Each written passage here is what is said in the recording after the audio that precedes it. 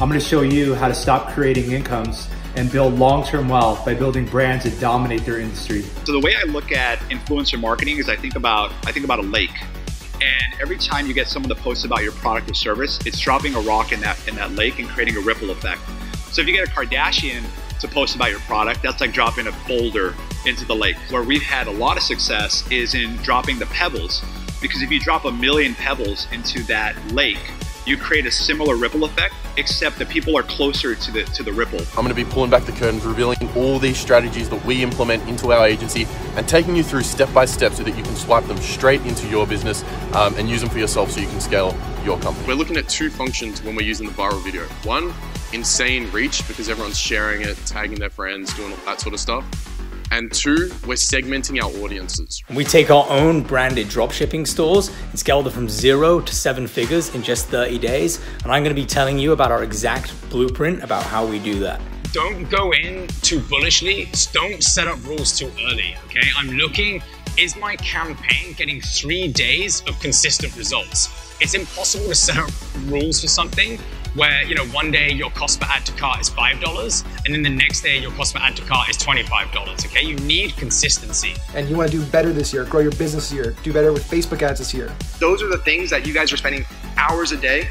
We used to spend hours a day trying to get an extra 5% reduction in our CPA. We can spend the same amount of time and double our AOP. We can spend the same amount of time and 5x our lifetime value. That's what's going to be a game changer.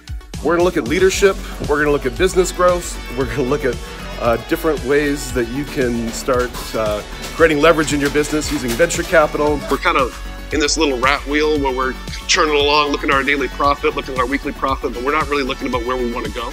And if you're able to set that for yourself, then you're able to move a lot further.